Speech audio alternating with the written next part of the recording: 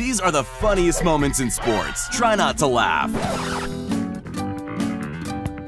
There's such a thing as celebrating too hard. This Brazilian football coach was so excited he almost took out a police officer.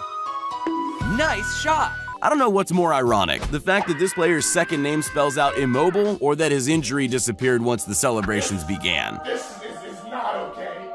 This needs to stop now. You won't find a better goal celebration than this. What better way to celebrate a goal than by giving yourself a concussion?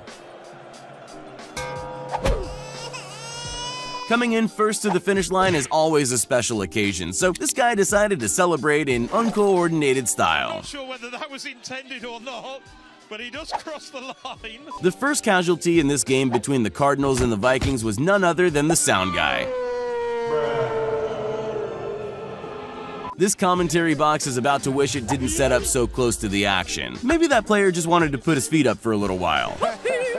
This isn't exactly the top level of professional weightlifting, and I'm not talking about the skill or talent of the athletes, I'm more referring to the quality of the equipment. If this footballer from Congo wasn't already injured from a nasty fall during the game, then being hit by a medical cart might just be enough to make him miss more game time.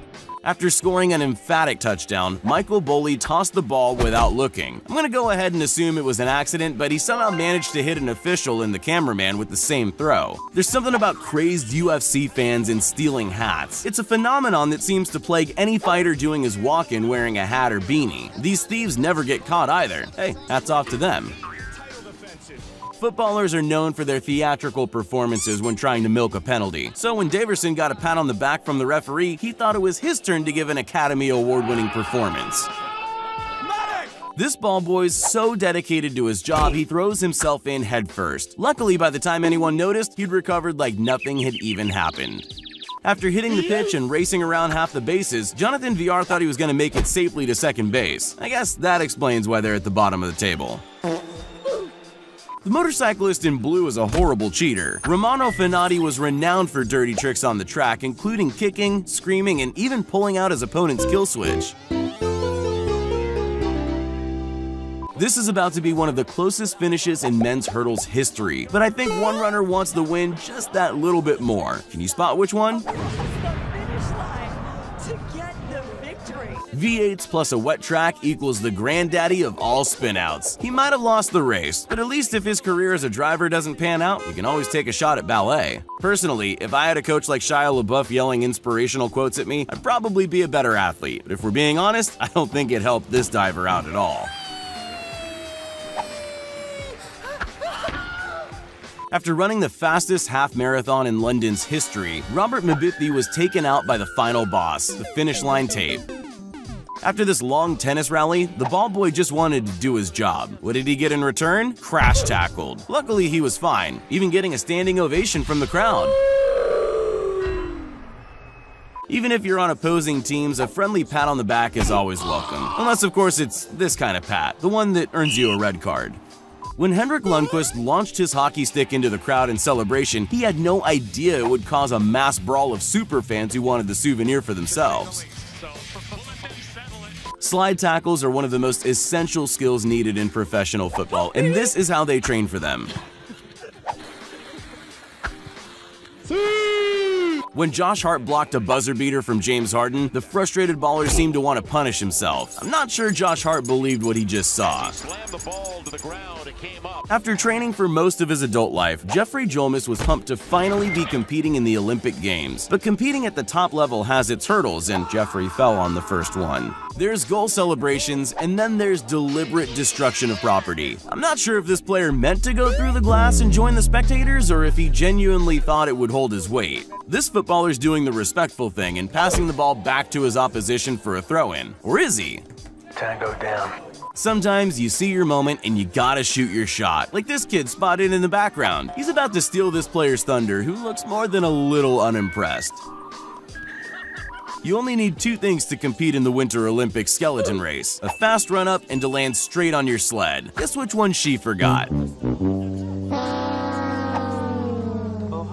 There's three things you need as an ice hockey player: your skates, a helmet, and your stick. It doesn't help when your opposition takes one of them. It's not just athletes that find themselves falling over during matches. This cameraman should have looked where he was going. Instead, we get a nice view of the shoes he's wearing. Somewhere in between strike and take a walk to first is this softball pitch, which ended up firmly wedged in this girl's helmet. This innocent back pass is a routine move practiced endlessly at training. And good news, the goalie is watching and paying attention. Only this happens. I wonder who's getting cut next week. Dunks in basketball are 99% guaranteed to go in. The clue is in the name. Despite this, accidents happen, and Russell Westbrook was convinced there was something wrong with the ring when he missed his. This encounter between a live reporter and a man with a suspiciously large inflatable banana is about to escalate out of control. He goes from annoyance to full-on rage mode in under 10 seconds. This winner's speech is about to be video bombed by none other than Jungle Birdman. Apparently, there's a message about conservation in there somewhere, but he's too ridiculous to take seriously. Robin isn't too happy about being taken off the field. How do you even give someone an aggressive high five? I guess after a timeout, his tantrum will be over. When a perfect corner results in one of the easiest shots of the century, Philip Hoffman somehow missed. I've never seen someone more determined to crawl into the ground and disappear. This reporter says he's excited about the snow season, but how can he tell? Well, for starters, that kid on a sled has him head over heels. That was a bad idea. This local match of football is about to get a very unexpected guest drop-in. Maybe he just wanted a good view of the game. Either way, I'm sure he didn't buy a ticket. Yeah, boy. After 4 long years of training, it's this gymnast's dream to make his country proud. I'm just not sure his landing was part of the plan. It's time to stop! It's time to stop! There's a reason some people are players and others spectators. Most of it comes down to talent, skill, and coordination, none of which this guy has. I'm dying. Help me. When this footballer scored a goal just before full time, the crowd went wild, with one fan throwing a cup of beer at their hero. Not even the movies have endings as great as this. This goalkeeper's about to make football's cardinal sin. Take your eyes off the ball. By the time he saw the thrown ball, it was already too late. On camera, Trey looks normal-sized. That is, until you put him next to the one and only Shaq, who manhandles his beard like a fluffy pet. This rookie's about to score his very first goal, and while the crowd goes wild, his teammates choose to celebrate with him in a very different way. I can't think of a more intense sport than curling. Okay, maybe that's not entirely true. But in this crazy game, one athlete forgets about a previously curled stone and takes a tumble. Now, we know that all injuries in international football are just elaborate dives, but sometimes your medical staff can make a minor injury even worse. With that kind of coordination, maybe the medical field isn't for you.